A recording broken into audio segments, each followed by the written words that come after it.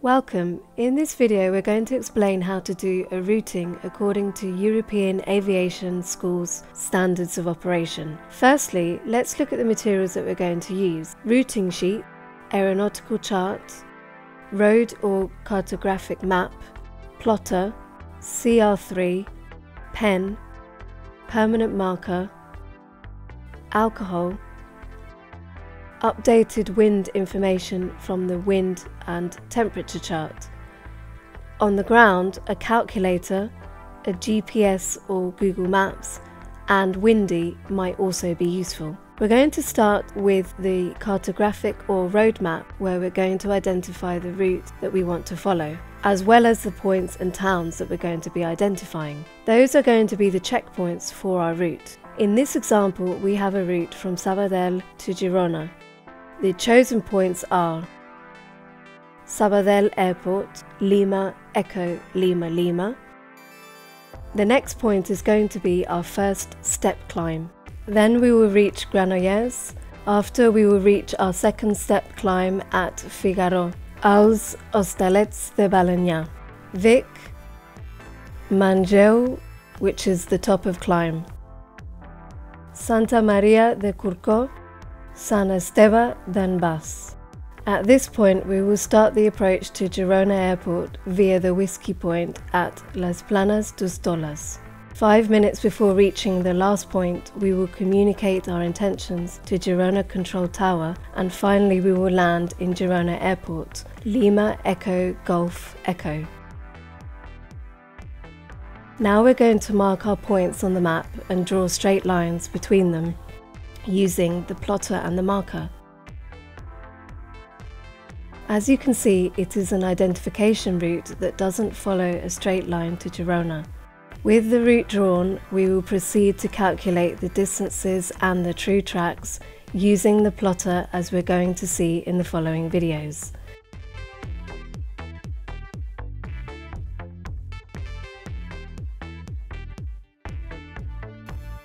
We're going to see how to measure distances using scales. We must take into account that we can measure the distances using the plotter as a ruler if we align it with the correct scale of the map. In all the maps, the scale is indicated somewhere on the map cover. In this aeronautical chart, we have it right here, 1/500,000. The plotter has several scales in nautical miles. We have the sectional scale, 1 million. And here we have the big scale, 1/250,000 in statute and nautical miles. We're always going to use nautical miles, and now we're going to see an example of how to measure the nautical miles with the plotter. We'll be going from Vic to Sant Esteve d'en Bas. Once we have the track calculated and a line has been drawn between the 2 points, we're going to use the scale, which is the one that matches our chart.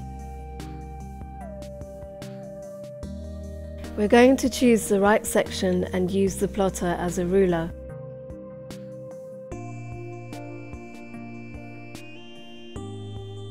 And we can see that we have 14.5 nautical miles in between the points.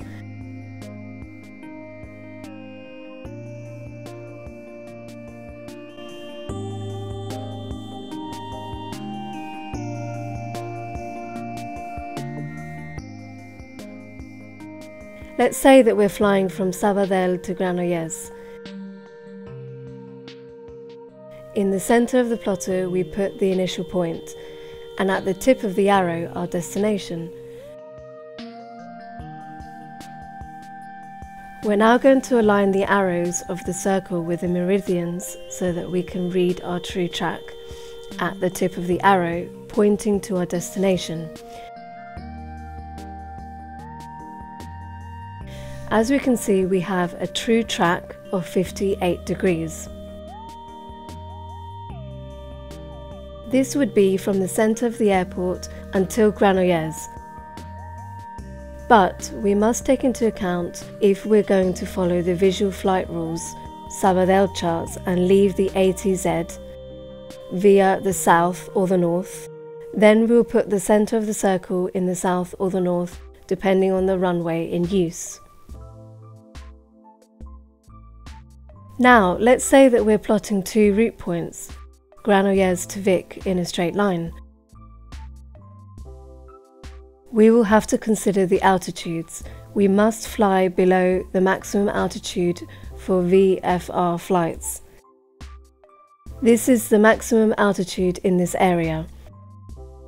Take into consideration that the maximum altitude will be higher when we're reaching Vic. As we said before, we will put the center of the circle in Granollers and we will aim at Vic with the arrow in the ruler. We will be plotting from the center of each town and we will fly over those centers. After, we're going to align the circle with the meridians. That way we'll get our true track 357.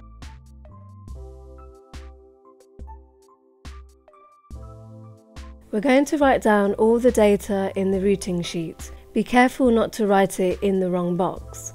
Once we have the tracks and distances, we're going to find our altitudes, taking into account the clock rule for altitudes, which has changed recently. In the image we can see the old rule and the updated one.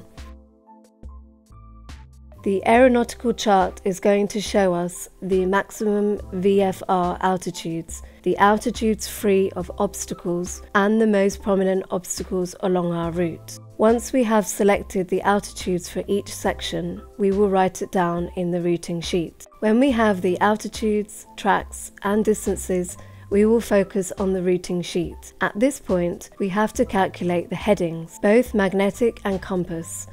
In order to do so, we will use the wind charts and windy so we can calculate the heading for each section. To get the magnetic heading, we will use the variation of the area, which, luckily for you, is 0 in this area. To get the compass heading, we will use the deviation chart from the compass. Now we have to calculate the speed. Starting from the indicated airspeed we want to follow, we will consider the altitude and temperature in order to calculate our estimated true airspeed. Then we will use our wind and true airspeed to calculate the estimated ground speed, which is the speed we will use to calculate our estimated en route times. In order to calculate the true airspeed, we can either use the CR3 or the rule of 2% every 1,000 feet. The CR3 will always give us more accurate results. Remember that in order to calculate our ground speed, we will use the most updated wind information. With the ground speed and the distances, we will calculate our estimated time for each leg or section. For the entry or departure sections of the controlled airspaces, we can use the published VFR charts or estimated times that we have previously calculated.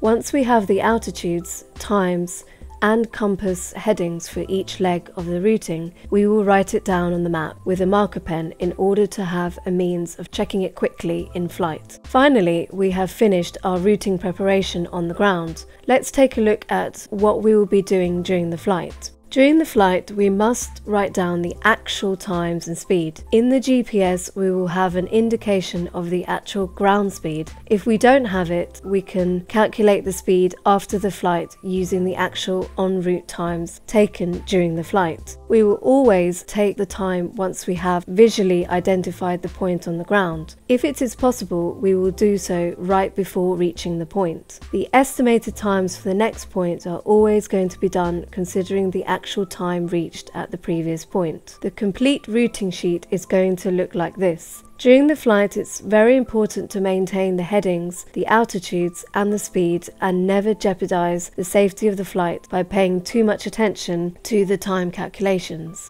Remember the rule of flight, navigate and communicate. Thank you very much for watching. We hope the video was useful. Please remember to check your routing with an instructor before every flight. Safe landings, everyone!